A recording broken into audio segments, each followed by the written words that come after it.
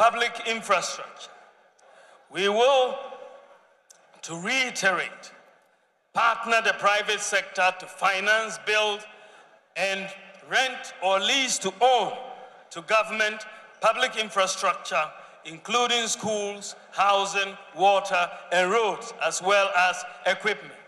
We will revive and resource, including modern equipment and state-of-the-art workshops, the Public Works Department, PWD, to be the primary government agency responsible for maintenance of public infrastructure across the country. We will fully implement and expand the District Road Improvement Program, under which the local governments have been supplied with equipment to help maintain roads in their districts.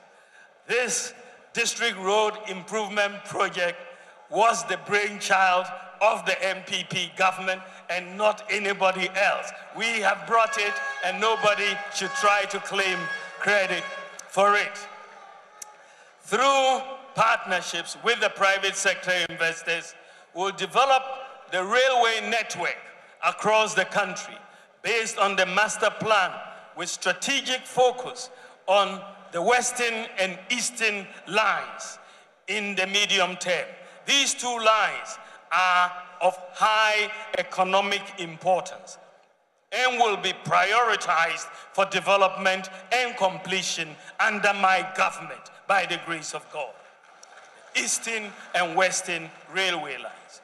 We will facilitate the establishment by the private sector of a maintenance, repair, and overhaul facility at the Tamale Airport to develop into an aviation cargo, horticultural cargo, and logistics hub.